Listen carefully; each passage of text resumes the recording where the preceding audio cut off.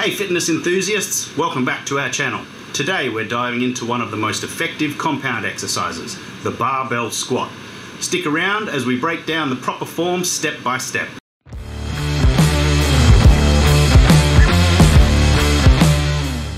First, position the barbell on a squat rack at about chest height.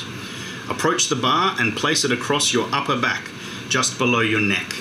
Ensure your grip is slightly wider than shoulder width. Stand with your feet shoulder width apart or slightly wider. Toes should point slightly outward.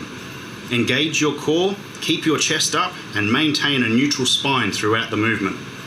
Take a deep breath, unlock your hips and start to bend your knees, lowering your body straight down.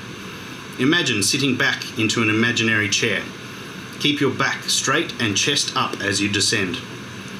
Aim to descend until your thighs are parallel to the ground or go as deep as your flexibility allows. Ensure your knees track in line with your toes and don't let them cave inward. Drive through your heels, exhale and straighten your hips and knees simultaneously to return to the starting position. Keep the movement controlled and avoid locking out your knees at the top. There you have it, the barbell squat. It's a fantastic exercise for building strength and muscle. Remember, start with lighter weights to master your form and gradually increase as you get more comfortable.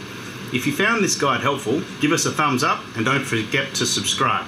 Until next time, keep squatting.